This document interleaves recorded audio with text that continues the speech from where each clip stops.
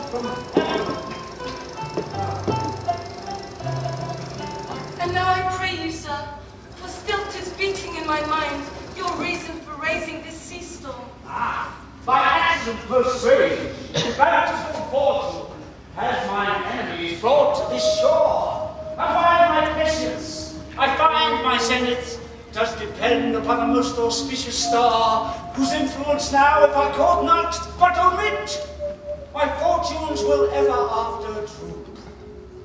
But no more questions, thou art inclined to sleep. 'Tis a good dullness, give way to it. I know thou canst not choose.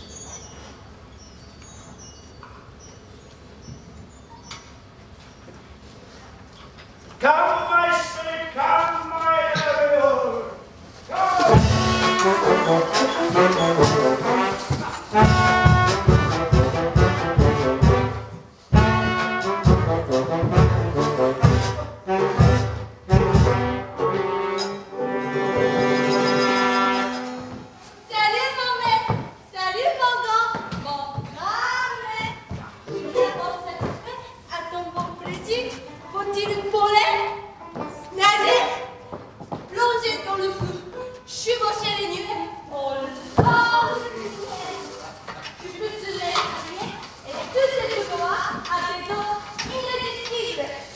Hast thou, Ariel, performed exactly the Tempest I bid thee?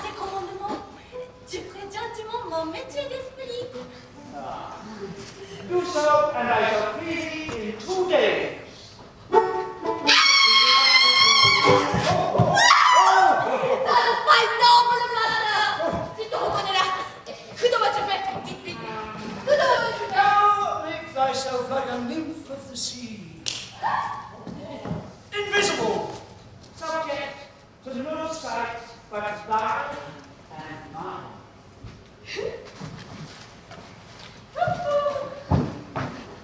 Awake, dear heart, awake.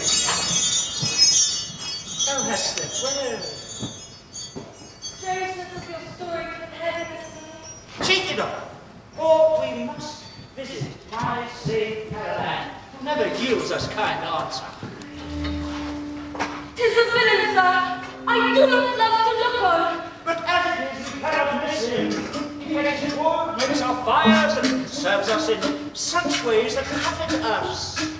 What ho, Caroline, say thou art thou, speak.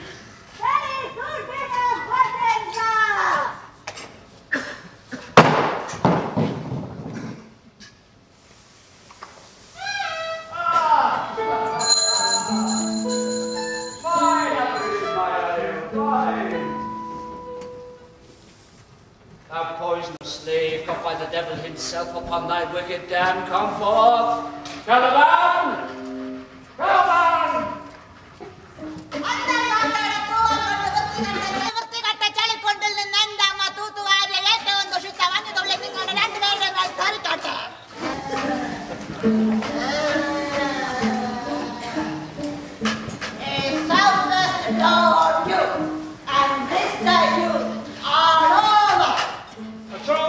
The night for this thou shalt have chance. Thou shalt be pinched as thick as honeycomb. Pinched for sin and the bees that raise them. Je dois t'abandonner. Cette-il était à moi de penser correct. Moi-même. Tu m'en as pris. À ton arrivée, tu m'as flatté. Tu m'as enseigné le nom de la grande lumière, le soleil, et de la petite, la lune, qui brûle le jour et la nuit. Oh, je t'aimais, Sabane, je t'aimais.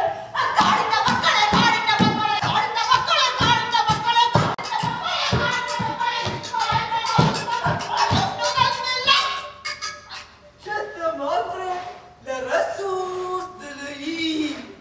Ah, ça commence à démontrer.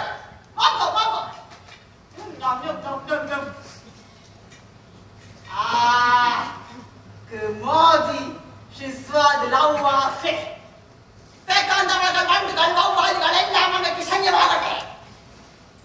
I have used thee, filth as thou art with humane care, lodged thee in mine own cell, till thou didst seek to violate the honor of my tribe.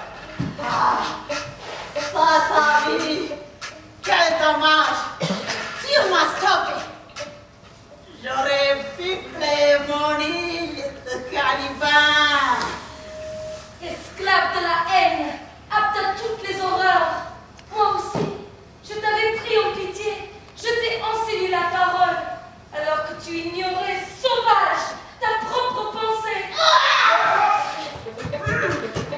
You taught me language, and my profit on it is I know how to curse. Miranda,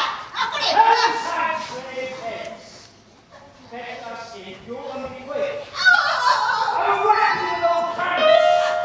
Till my face with aches. Maybe all be so terrible like I did. je dois faire. So say hence.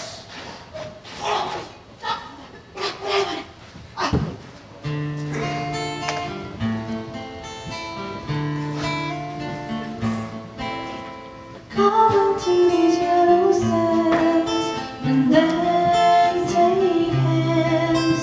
Kiss it when you have her kissed. The wild waves whist. Put it neatly in her thought. Sweet sprite September. Ha ha ha ha ha ha ha ha ha ha ha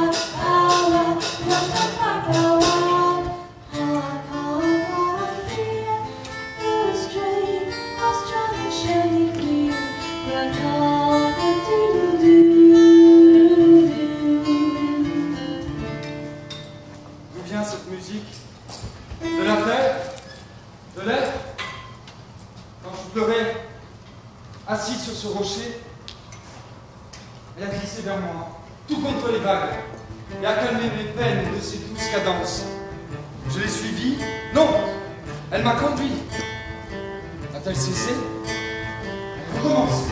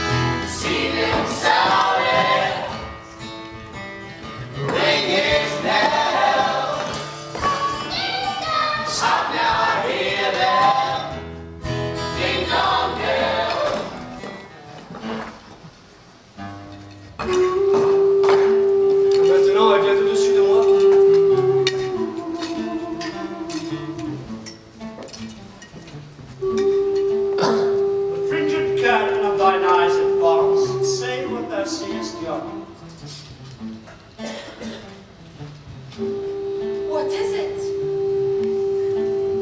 A spirit? Oh Lord, how it looks about! Oh, believe me, sir, it carries a brave form. But 'tis a spirit. Though when she eats, sleeps, and has such senses as we have, this goodly person was in the wreck. He has lost his fellows and strays about to find them. I might call him a thing divine. Oh, for nothing natural I ever saw so noble. Quick goes on, I see, Ariel. I will free thee in 2 days for this. Oh!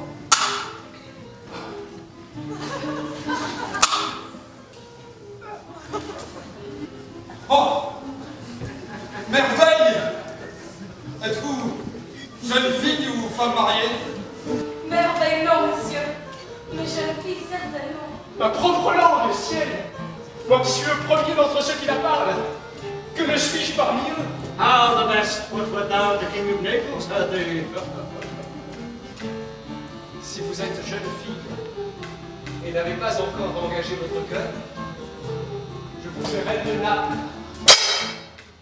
They are both in either's powers, but this swift business I must uneasy make. There's too right winning, make the prize too right.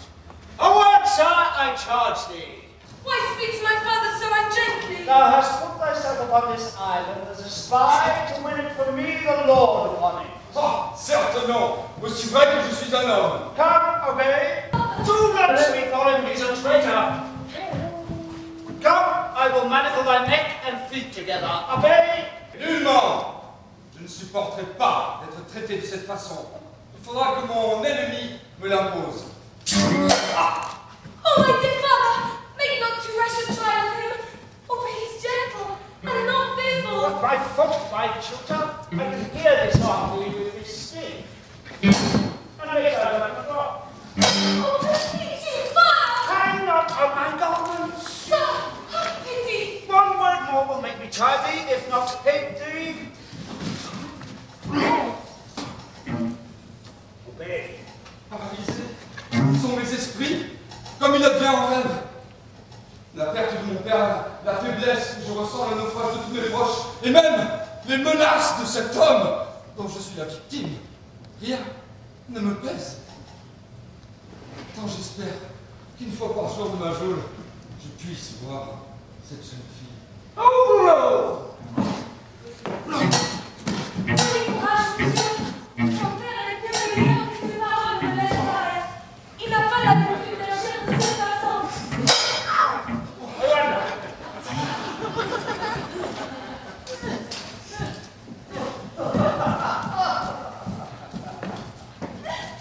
Farewell, my great spirit.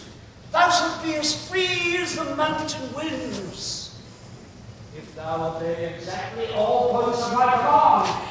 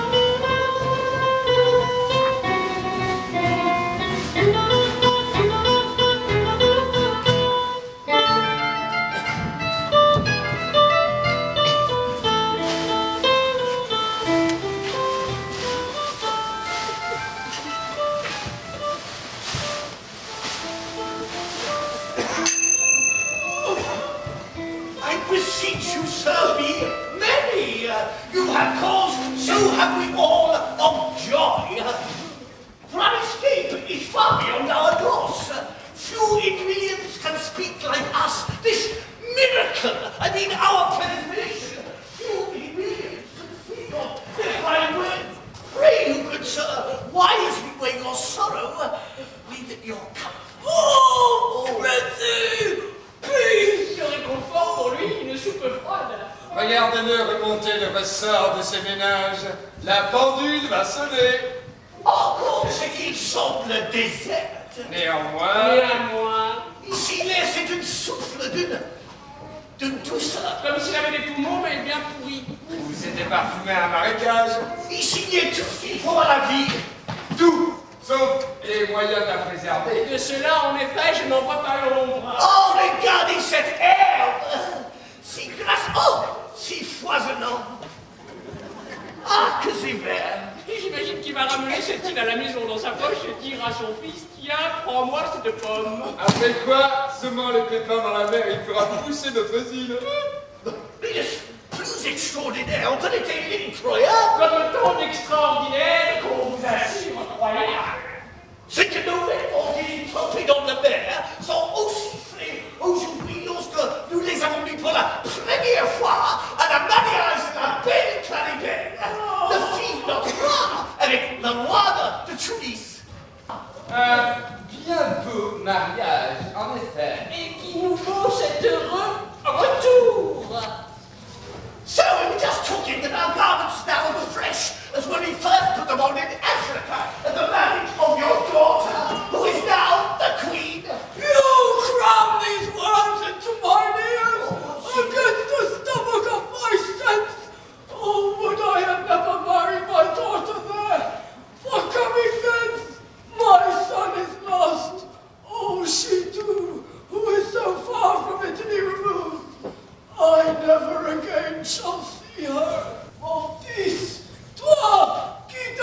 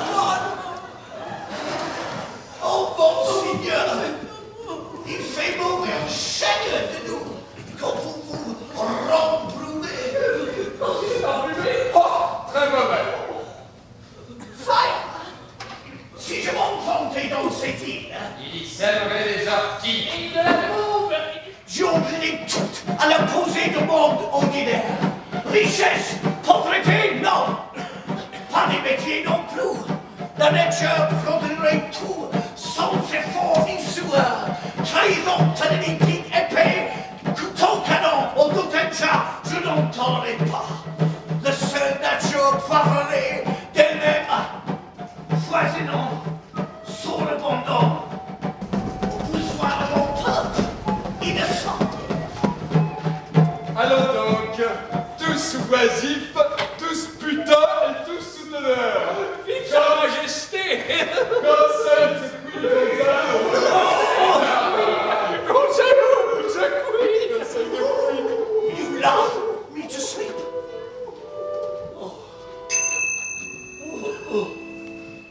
What, Bruce? What? So soon asleep? Oh, I wish mine eyes would with themselves shut up my thoughts. Oh, I find they are inclined to do so. Sire, je vous en prie, ne vous refusez pas aux marchands de sable. Rarement le voit-on chez les affligés, mais quand il vient, c'est un réconfort. Tous les deux, votre majesté, nous veillerons sur vous. Pendant votre repos, vous serez en sécurité. Oh, thank you. Thank you. Oh. Wondrous heavy. Oh.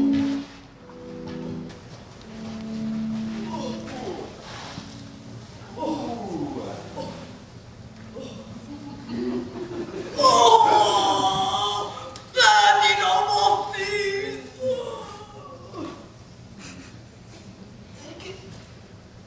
Quel étrange engourdissement les envahit tous. C'est un effet de ce climat. Oui, mais pourquoi ne nous ferme-t-il pas les yeux à nous aussi? Je n'ai aucune envie de dormir. Ni moi non plus. J'ai l'esprit clair. Alors, Sébastien, ne pourrions-nous... Oh, ne pourrions-nous... Mais non. Et pourtant, je crois bien percevoir sur ton visage ce que tu vas être. L'occasion te fait signe, et ma vive imagination voit une couronne qui descend sur ta tête.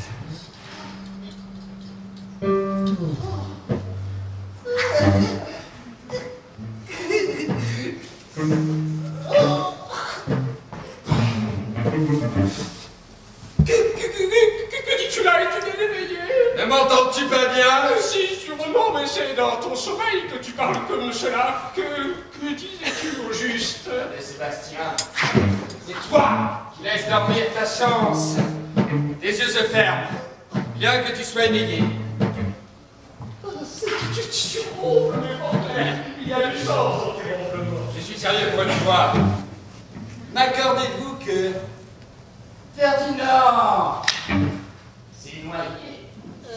Il n'est plus. Bien, dites-moi alors maintenant, top, quel est l'héritier de Naples? Claribel. Claribel. Qui est reine de Tunis. Et qui dit si loin qu'il faudra toute une vie pour aller chez elle, et qui du coup ne saura rien de Naples. Mais tu vas toujours revenir, c'est vrai, la fille de mon frère est reine de Tunis, l'héritière de Naples. Qu'elle reste à Tunis et que Sébastien se réveille. Ah! Que ne pensez-vous comme je pense que l'ascension faudrait cette sieste? Comprenez-vous bien? Je crois que oui. Si je me souviens bien, vous avez supplanté Prospero, votre frère. Parfaitement. Et voyez comme mes amis me parlent bien. Oui, mais votre conscience... Où la placez-vous, mon ami? L'aurais-je au pied? Comme une ampoule, je porterai pantoufle. Mais je ne la sens pas en moi, cette déesse. Votre frère! J'y, là! Vous n'aurez pas mieux. Vous pouvez le mettre. C'est déesse dont il a l'air.